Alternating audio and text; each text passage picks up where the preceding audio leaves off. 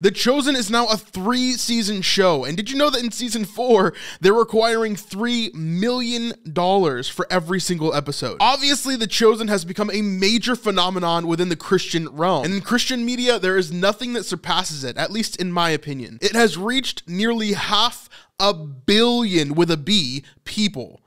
That's insane. And I believe that it's sure to reach its goal of reaching 1 billion people by the end of the series. Over the last 2 years, the show has won award after award and honestly just kept on getting better season after season. But while The Chosen is the first multi-season show about the life of Jesus, it is not the first show about the life of Jesus.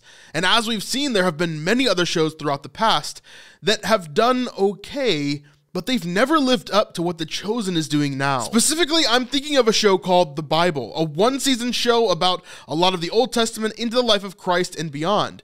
And this was a major series that came out in 2013. So if you were a Christian during that time, I am sure that you've seen at least 1 or 2 episodes. This series begins truly at the beginning of time, at the beginning of the Bible, and goes through a bunch of the Old Testament pillar stories that we know. And then at episode 7, we see the beginning of Jesus' earthly ministry, as then he is crucified and so on. But there are a lot of parallels that we can draw in between The Chosen and this show. So let's look at why. Why did this show not succeed? What was wrong with it? And what were the things that The Chosen did correctly that allowed it to succeed further than this show ever could? And you have to understand, this show was not a flop. People loved this series. And of course, at the very beginning, it was one of the most massive series ever on television, period, even outside of the Christian realm. The first episode of this series had 13.1 million people watching it. That is a big number. But luckily for us, this show obviously talks about some of the same stories that The Chosen has done in the past or is doing now. And in the future, there may be even more scenes that we may be able to parallel and talk about why other Christian productions aren't doing as well. But for today, let's talk about the healing of the paralytic, since we have both of those scenes in The Chosen and the Bible series. So let's go through both of these scenes little by little to see how each of them compares to the other. How shall we picture the kingdom of God? It is like a mustard seed, which a man took and sowed in his field. Cannot be hid. And if it were nighttime, Zebedee wouldn't light his lamp and put it under a basket. Put it on the stand where it could light us all. Starting off, we can actually see that these scenes are starting in a similar place. Jesus is talking to a crowd of people and he's speaking of a parable. So in the Bible series, he's talking about the parable of the mustard seed, and in The Chosen, he's speaking of the parable of the lamp on a stand. But then pretty quickly into his teaching, he's interrupted by a man that is lowered through this roof. And this brings us to our first problem with the Bible series that The Chosen kind of gets right here. We see that The Chosen is building up this moment, and it's making it as impactful as possible. Now, one of the major things that I've seen that the Bible series struggles with is that it's too fast when it needs to be slow, and it's too slow when it needs to be quick. It's hard to manage the pace that needs to be done within a TV series like this. But the Bible series just misses more often than it hits. The smallest seed in the world. Yet, when planted,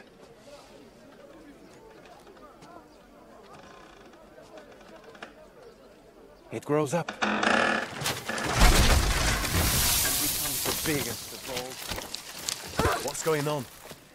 It becomes a tree. Jesus of Nazareth! I saw what you did to the leper on the road this morning.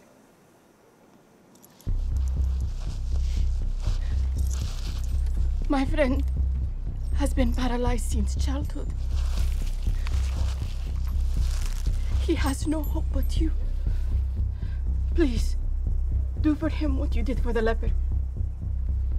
If you are willing, Rabbi, I know you can do this. Down.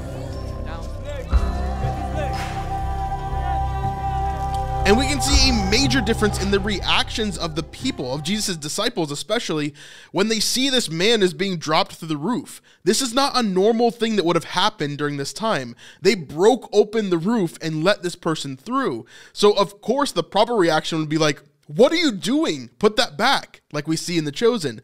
But in the Bible series, all we see is Peter kind of being like, what's happening here? In The Chosen, we are experiencing this moment from everybody's point of view. It cuts from Jesus to Tamar, to the Pharisees, to Matthew, to Peter. Everybody is all in on what's happening here. And it's a culmination of the experience altogether. But in the Bible series, all we see is Peter kind of shortly react to this person coming through the roof, and then he carries him over to Jesus, and no one is surprised that this is happening. There is no spectacle. We're not involved in this moment. We're just kind of observing what's going on. And I have to talk about the music here as well. In The Chosen, there's this massive soundtrack that's just building up and building up to this climax that we're about to see. It builds up the enormity of the moment, making you feel the pressure and the heaviness of what's about to happen. While in the Bible series, nobody is reacting, so we can't really get a good grasp on what's happening here until one of the Pharisees steps in a little bit later. But we'll talk about that in a second. As we continue on in the Bible series, we see as Peter brings in this paralytic in front of Jesus, and everybody starts to murmur a little bit. And without any additional dialogue or explanation, Jesus just bends down and begins healing this man.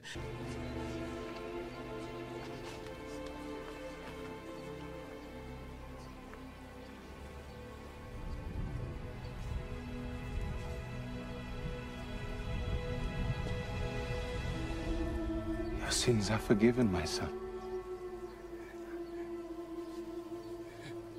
But there's nothing else to kind of build it up here. Let's look at The Chosen and see how it's done there. You? By whose authority do you teach? Answer me. If you are willing, Rabbi, you know you can.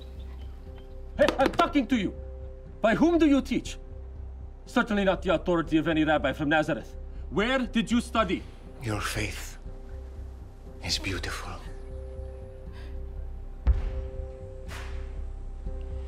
Son, take heart. Your sins are forgiven. First off, in The Chosen, we see that we are building other storylines. We see as Matthew and the children appear, and Simon has an interaction with him, which we know is going to be a contentious thing as this is his tax collector. There's a lot of things that are building up. Simon has a quick moment with Mary, and then we shoot back to Tamar and them lowering him down. Everything is layered here. It's not just a single moment for that single moment's sake. And then we get a moment where Shmuel comes up and he enters the conversation, and this changes the tone of absolutely everything in this scene, because Shmuel is not just here to antagonize, but it changes the whole scene to be Shmuel versus Jesus. And this is another point where I think that The Chosen just executes way better than the Bible series did. In The Chosen, it's way more biblically accurate. Jesus has a conversation with the paralytic and says your sins are forgiven, and then the Pharisees don't say anything. In the Bible series, the Pharisee speaks up and immediately starts shouting at Jesus and calling him a blasphemer and calling out all these things. Did you hear that? He has forgiven his sins. I thought only God could do that. It's not blasphemy. He knows. It is blasphemy. Is that your wish, my friend? But in Scripture, it's very clear. None of these things were said out loud. These were things that the Pharisees were thinking, and Jesus was literally reading their minds and speaking it back to them. Who is this who speaks blasphemies? Who can forgive sins but God alone? Right. Since we as the audience obviously don't know what the Pharisees are thinking, and we don't have a narrator to tell us that, this is a perfect way to tell us what the Pharisees are thinking at the same time as keeping it biblically based, because Jesus knew their thoughts. And I also love the subtle moment between Shmuel and Yusuf, where they look at each other like, were you thinking the same thing I'm thinking? This is where the Bible series starts to struggle with this pacing issue again. Every time Jesus speaks here, it's like this slow, kind of drawn out moment when it should be believable, right? It should be more human. And while there are intense moments in The Chosen, the dialogue always seems a little bit natural, at least more natural than the Bible series for sure. We can see as Jonathan Rumi playing Jesus, he's getting upset about what's happening here, and he's kind of showing that emotion more and more. But the Jesus in the Bible series is very monotone, Very rarely did he show any sort of emotion, and when he did, it was very muted. So it's kind of hard to relate to a character like that. Tell me which is easier. To say his sins are forgiven, or say, get up and walk.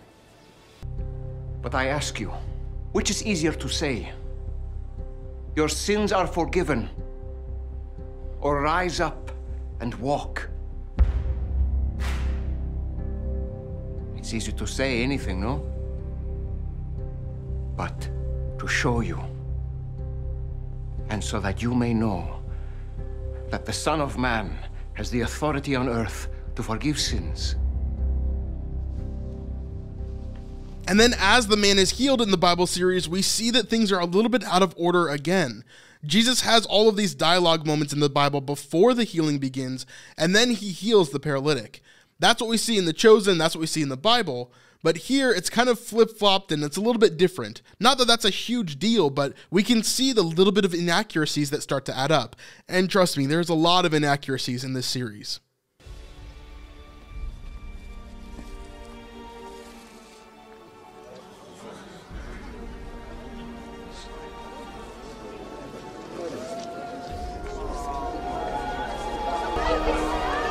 Wait. The Son of Man has authority to forgive sin.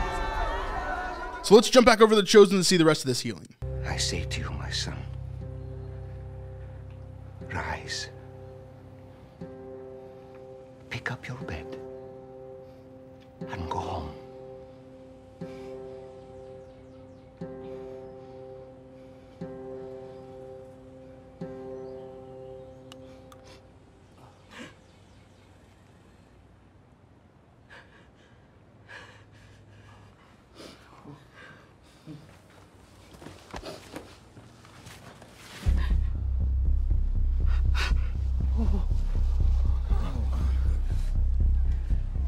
Easy does it.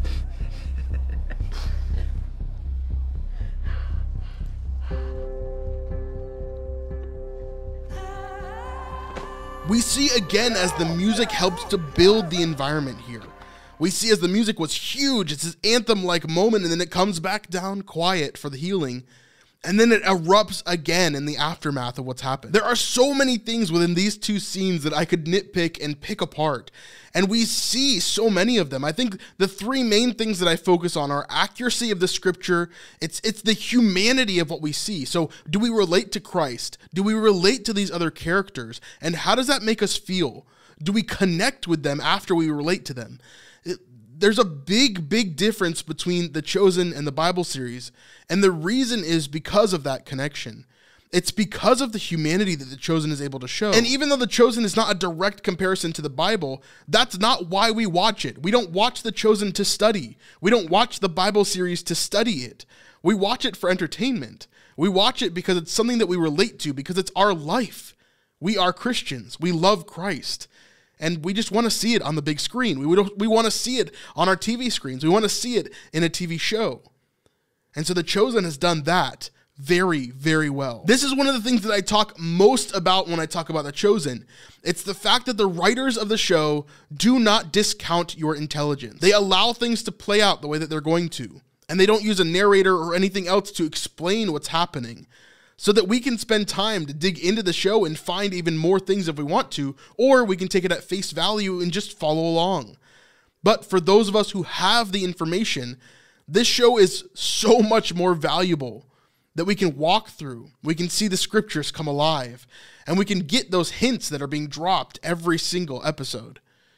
It's really an amazing experience, and I cannot wait until the rest of the seasons come out. If you like this video, I guarantee you're gonna like this one as well. It's all about a new show called Testament that I think has the potential to be as good as The Chosen. See you on the next one. Peace.